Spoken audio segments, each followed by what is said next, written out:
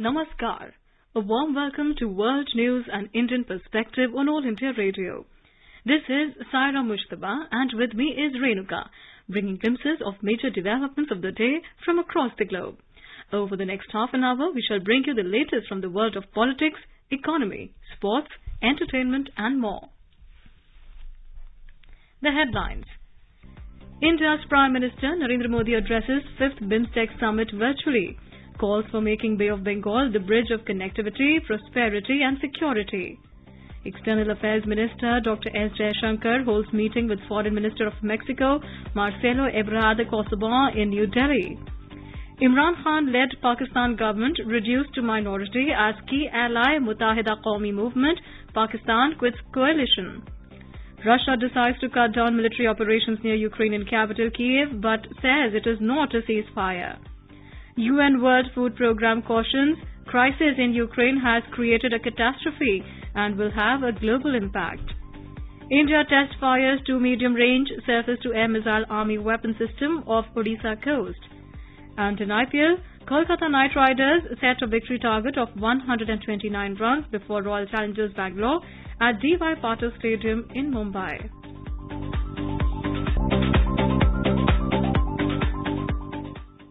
And now the news in detail. India's Prime Minister Narendra Modi has given a clarion call to make the Bay of Bengal the bridge of connectivity, prosperity and security and stressed that regional cooperation has become a greater priority in the present scenario. Attending the BIMSTEC summit virtually on Wednesday, the Prime Minister said recent developments in Europe have raised questions about the stability of the international order. He said it has become important to make BIMSTEC regional cooperation more active. He pointed out that the region has not remained untouched by today's challenging global scenario. Mr. Modi said a BIMSTEC charter is being adopted to develop an institutional architecture for the BIMSTEC group. This is the 25th year of the establishment of BIMSTEC. He said the outcome of this landmark summit will write a golden chapter in the history of BIMSTEC. The Prime Minister highlighted the importance of enhancing the capacity of the Secretariat for BIMSTEC to meet everyone's expectations. He suggested that a roadmap should be made to achieve this goal. He said India will provide financial assistance of $1 million to increase the operational budget of the Secretariat. The Prime Minister said it is necessary to make early progress on the proposal of BIMSTEC Free Trade Agreement to enhance trade. He said exchanges between entrepreneurs and startups of BIMSTEC countries should be increased. He further stated that international norms should be adopted in the field of trade facilitation. Talking about considerable progress being achieved in the BIMSTEC connectivity agenda, the Prime Minister said the adoption of the Master Plan for Transport Connectivity by leaders lays out a guidance framework for connectivity-related activities in the region for the betterment of future. Mr. Modi, along with other leaders, also witnessed the signing of 3 BIMSTEC agreements which represent progress being achieved in the ongoing cooperation activities. After the summit, in a tweet, Mr. Modi said he was happy to participate in the 5th BIMSTEC summit hosted by Sri Lanka. The Prime Minister said several important decisions were taken to further the BIMSTEC cooperation agenda. He commended the able leadership of Sri Lankan Prime Minister Mahinda Rajapaksa and extended his best wishes to the incoming Chair Prime Minister of Thailand, Prayut Chan-o-cha. In today's Hotspot section, we bring you a discussion on Prime Minister Narendra Modi's address at BIMSTEC Summit 2022.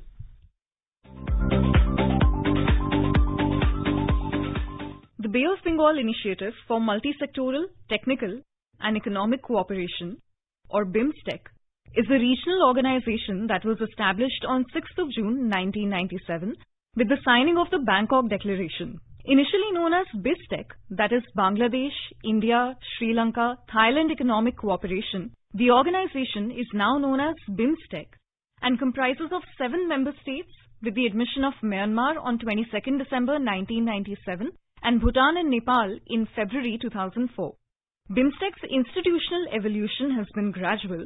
Following a decision at the 3rd BIMSTEC Summit in 2014, the BIMSTEC Secretariat was established in Dhaka, Bangladesh in that same year, providing an institutionalized framework for deepening and enhancing cooperation.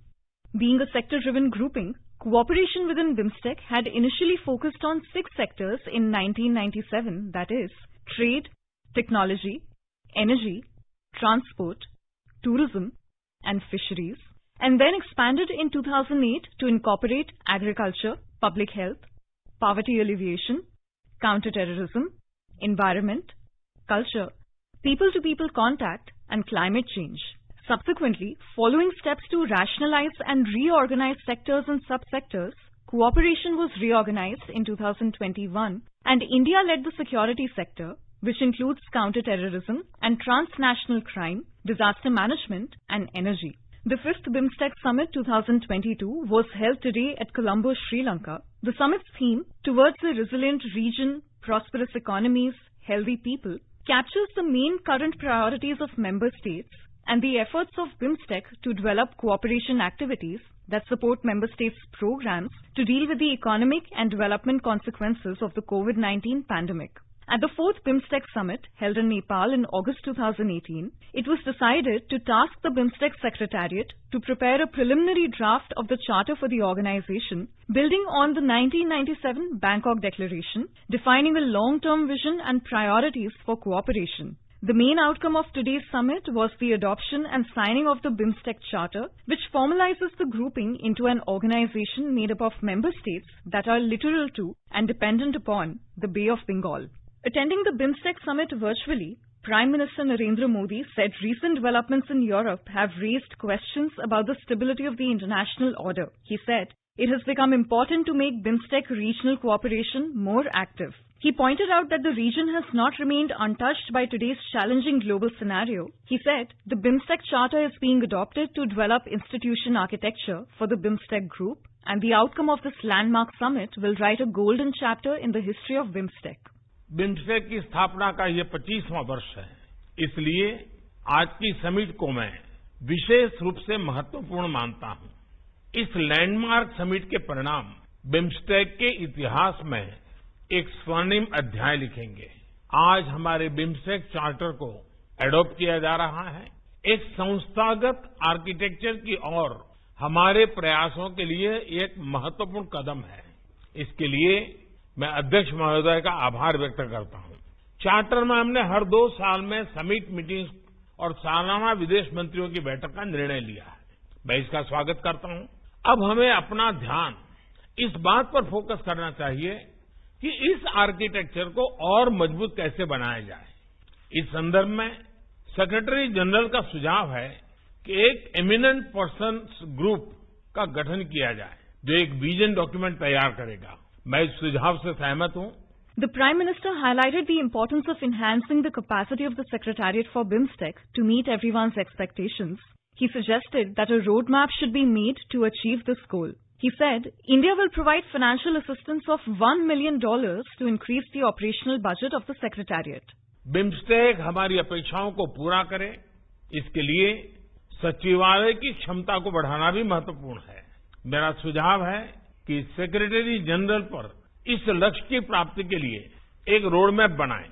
यह महत्वपूर्ण कार्य समय और अपेक्षा के अनुरूप पूरा हो। इसके लिए भारत सचिवालय के ऑपरेशनल बजट को बढ़ाने के लिए $1 मिलियन की वित्तीय सहायता देगा।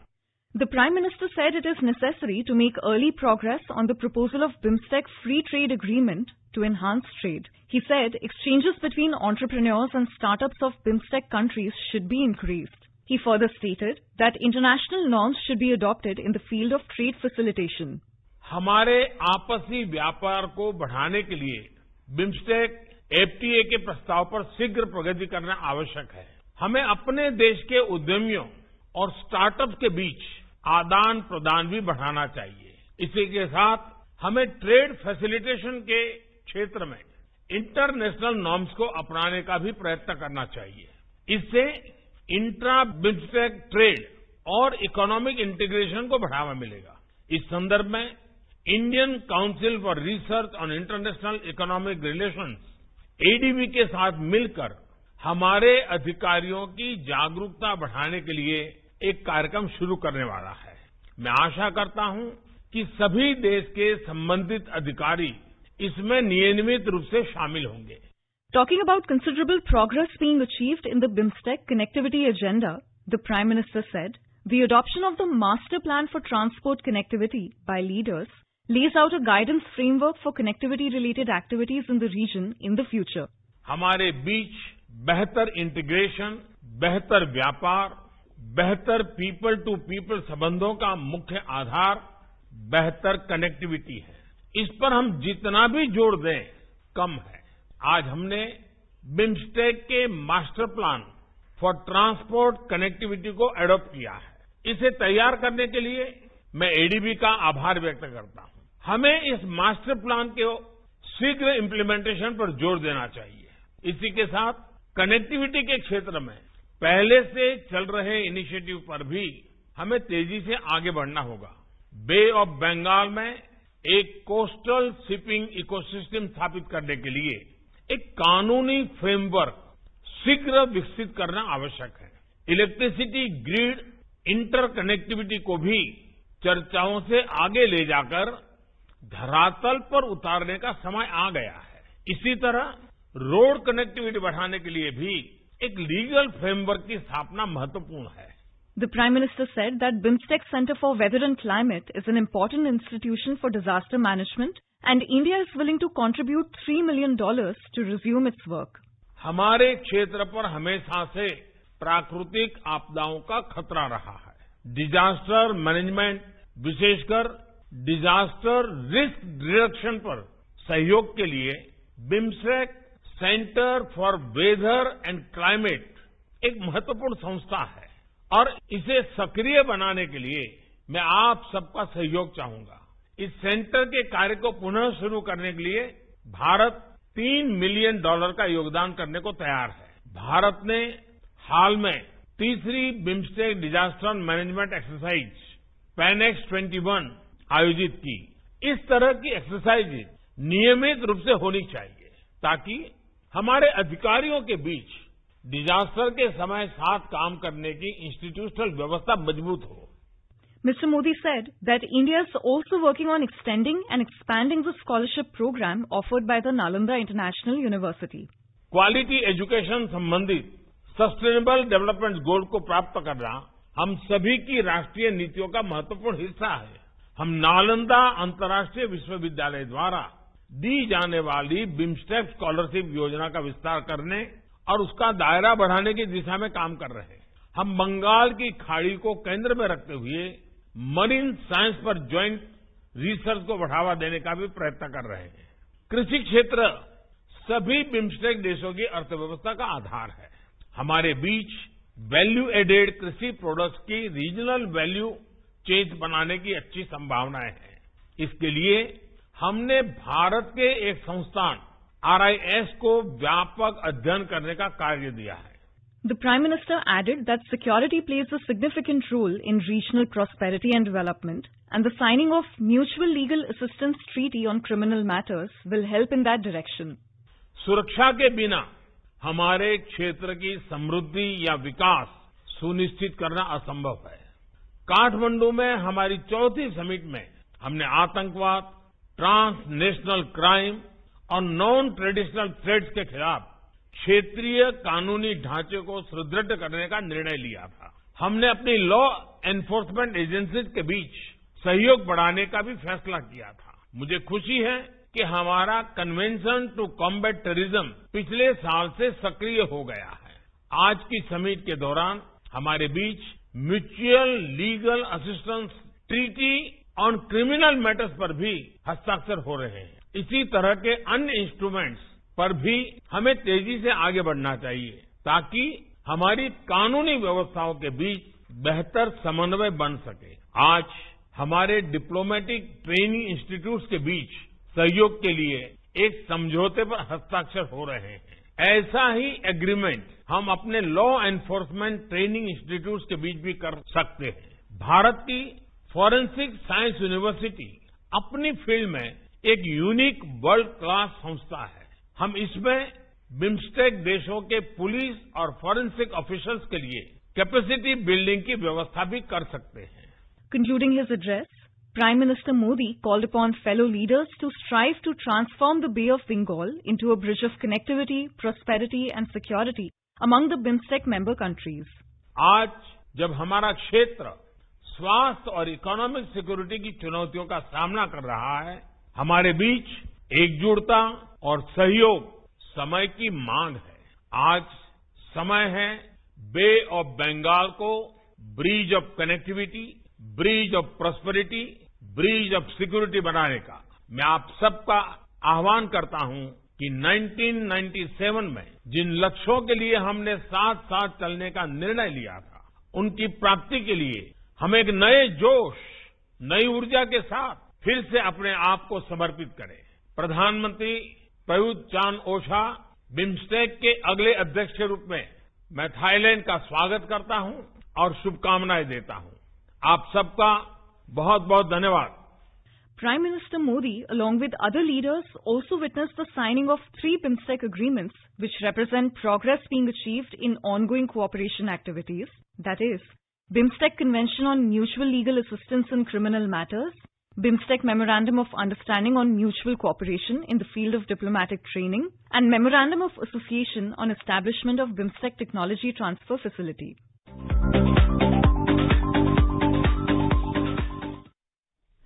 Prime Minister Sheikh Hasina of Bangladesh has called upon the BIMSTEC leaders to work towards finding common strategies to rebuild a sustainable and resilient Bay of Bengal region by tapping the full potential of the region. Addressing the 5th summit of the BIMSTEC virtually from the Dhaka, Prime Minister Sheikh Hasina placed a 3-point proposal at the summit urging the leaders to make the process fully functional by activating all the 14 sectors of cooperation. In her proposal, Sheikh Hasina called for the immediate operationalization of the BIMSTEC Free Trade Area, FTA, for which framework agreement was adopted in 2004, and other decisions like BIMSTEC centers and entities relating to disaster management, energy, cultural commission, connectivity projects, energy grid connectivity, among others. This is All India Radio giving you the world news. For quick news updates round the clock, follow us on Twitter at AIR News Alerts. External Affairs Minister Dr. S. Jaishankar held a meeting with Foreign Minister of Mexico, Marcelo Ebrard Casabon, in New Delhi Wednesday evening. They undertook a comprehensive review of bilateral relations and also discussed issues of mutual interest. Foreign Minister of Mexico had arrived in New Delhi last night. This is the first visit of Mr. Marcelo Ebrard Casabon to India in his capacity as Foreign Minister. He will also visit Mumbai. Currently, Mexico is India's second largest trade partner in Latin America and is a member of the UNSC alongside India for the period 2021-22. Even as Imran Khan faces mounting pressure with some allies leaving the ruling coalition ahead of the no-confidence vote, Pakistan Information Minister Fawad Chaudhry said Pakistan Prime Minister will not resign. Imran Khan is in a precarious position with voting on the no-confidence motion expected on the 3rd of April. In the meantime, ruling Pakistan Tehreek-e-Insaf or PTI got another major shock when one of its key allies, Muttahida Qawmi Movement Pakistan, MQMP, has quit the ruling coalition and joined ranks with the opposition. Meanwhile, Pakistan People's Party, PPP, Chairman Bilawal Bhutto Zardari has said that Imran Khan has now lost majority in the National Assembly and leader of the opposition, Shehbaz Sharif, will soon become the Prime Minister of the country.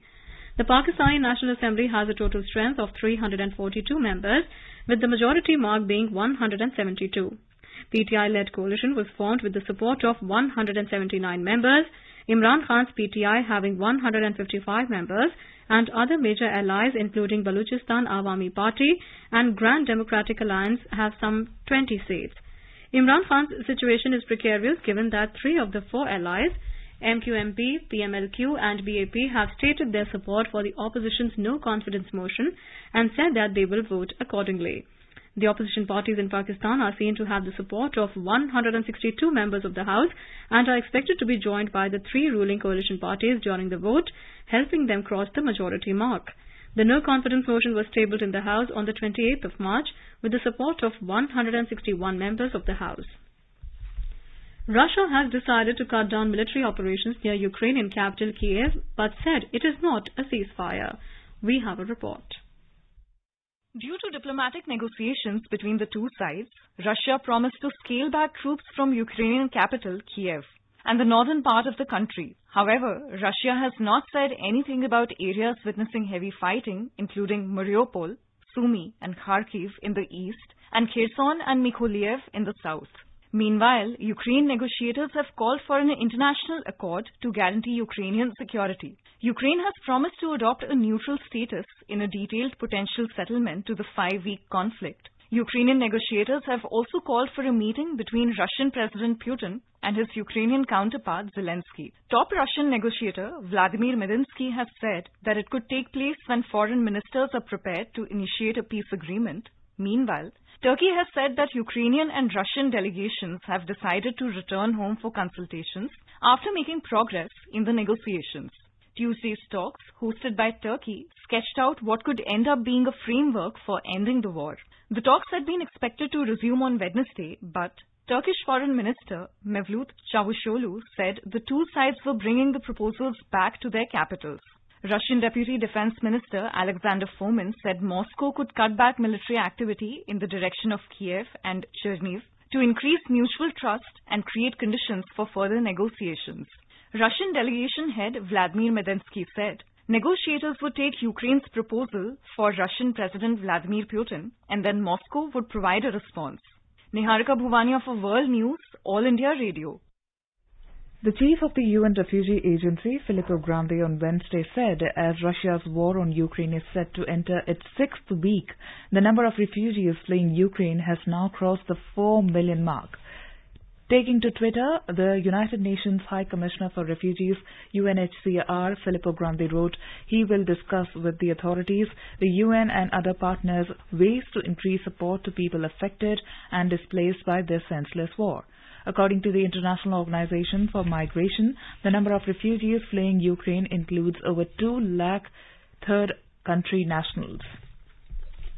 The UN World Food Programme, UNWFP, has said that the crisis in Ukraine has created a catastrophe and will have a global impact. The Executive Director of UNWFP, David Beasley, at the UN Security Council on Tuesday stated that many of the Ukrainian farmers who produce a significant amount of the world's wheat are engaged in the conflict and as a result, the already high food prices are skyrocketing. He said the agency was feeding 125 million people around the world before the Russia-Ukraine crisis, and now it has to start cutting the rations because of rising food, fuel, and shipping costs. Ukraine and Russia produce about 30% of the world's wheat supply, 20% of corn, and 75 to 80% of the sunflower oil.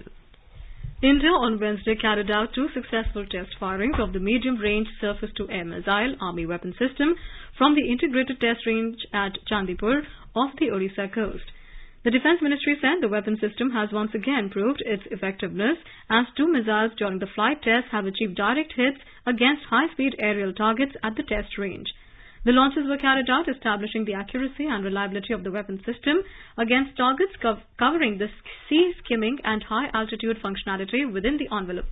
The ministry said performance of all weapon system components, including missile, weapon system radar and command post, have been validated during these trials. Defence Minister Rajnath Singh has complimented Defence Research and Development Organisation (DRDO), the Indian Army and the industry for successful launches of the Army weapon system. He said the successful launches have once again proved the reliability of the system. Commerce and Industry Minister Piyush Goyal has invited the business community from the United Arab Emirates to capitalize the opportunities that the emerging India is offering to global businesses. Mr. Goyal was speaking at India's Honour Day celebrations at Expo 2020 in Dubai. He said New Delhi provides talent and investor-friendly policies, and in most of the sectors, foreign direct investment is open 100%. He said India has several new initiatives to promote industry like the Production-Linked Incentive Scheme and the Make in India policy to provide ease of doing business. U.S. President Joe Biden has proposed Dean R. Thompson as the new ambassador to Nepal. Thompson will replace present U.S. envoy Randy Berry. Thompson currently serves as the State Department's Principal Deputy Assistant Secretary for the South and Central Asian Affairs and is the acting Assistant Secretary from 2020 to 21. Prior to that, Thompson was the Deputy Chief of Mission of the U.S. Embassy in Kuala Lumpur, Malaysia. Thompson also was the Consul General of the U.S. Consulate in Kolkata. In the IPL cricket, Kolkata Knight Riders have set a victory target of 129 runs for Royal Challengers Bangalore at D.Y. Patil Stadium in Mumbai. Put into bat, Kolkata were all out for 128 runs in 18.5 overs. In reply, Royal Challengers Bangalore were 101 for 4 in 15.5 overs when reports last came in. Australia defeated West Indies by 147 runs in the first semi-final of the Women's World Cup at Wellington, New Zealand to enter the finals. The match was reduced to 45 overs due to rain. West Indies won the toss and chose to field. Australia scored 305 for 3 wickets in 45 overs and West Indies were skittled out for 148 runs in 37 overs. And now let's take a look at the major developments around the world as reported in the foreign press. Let us take a look at the press reports on China. Nikkei Asia writes, China has fully militarized at least 3 of several islands it built on the South China Sea, a top U.S. military official says, and is giving its Coast Guard more firepower in what may be an attempt to take advantage of the world's preoccupation with the Ukraine war. ET reports India has agreed to develop 3 Sri Lankan wind farms on islets between the countries. Let us have some brief news from Afghanistan. Tolo News reports that the World Bank has suspended 4 projects in Afghanistan worth $600 million after the Taliban banned girls from returning to secondary schools. The project's aims including improving education, health and agriculture. Pajwak headline reads, Taliban government insists women employees work separately from women. DW headline reads, Afghanistan, Taliban restrict women's right as isolation looms. Now let's take a look at what made headlines in Nepal. Khabar Hub writes that Nepal Prime Minister Sher Bahadur Deuba's visit to New Delhi will further solidify Nepal-India ties. The visit is scheduled for 1st of April. Annapurna Express writes that addressing the 5th BIMSTEC summit, Prime Minister Sher Bahadur Deuba said for a vibrant, forward-looking and integrated BIMSTEC region, we must promote Buddhism as a strong connecting thread. Now let's take a look at what made headlines in Bangladesh. Prime Minister Sheikh Hasina has blamed a section of Bangladeshis for the United States sanctions on the Rapid Action Battalion, reports Daily Star. Bangladesh State Minister for Foreign Affairs Shahryar Alam has called upon the civil society, think tanks, researchers, academicians of Bangladesh and India to play a constructive role in promoting the bilateral relations between Bangladesh and India, reports the Daily Sun. In Israel, at least 5 people were killed when a gunman opened fire in a crowded city in central Israel late on Tuesday. The University of Tokyo will temporarily accept students and researchers facing difficulty continuing their academic work in a safe environment due to Russia's invasion of Ukraine. A quick look at the headlines once again. India's Prime Minister Narendra Modi addresses 5th BIMSTEC summit virtually, calls for making Bay of Bengal the bridge of connectivity, prosperity and security. External Affairs Minister Dr. S. Jaishankar holds meeting with Foreign Minister of Mexico, Marcelo Ebrard Casaubon in New Delhi. Imran Khan-led Pakistan government reduced to minority as key ally Muttahida Qawmi Movement Pakistan quits coalition. Russia decides to cut down military operations near Ukrainian capital Kyiv, but says it is not a ceasefire. UN World Food Programme cautions crisis in Ukraine has created a catastrophe and will have a global impact. India test fires 2 medium-range surface-to-air missile army weapon system off the Odisha coast. And in IPL, Kolkata Knight Riders set a victory target of 129 runs before Royal Challengers Bangalore at D.Y. Patil Stadium in Mumbai. And now, before we end, let us listen to Mahatma Gandhi's favorite bhajan, Vaishnav Jan, by artists from Cuba.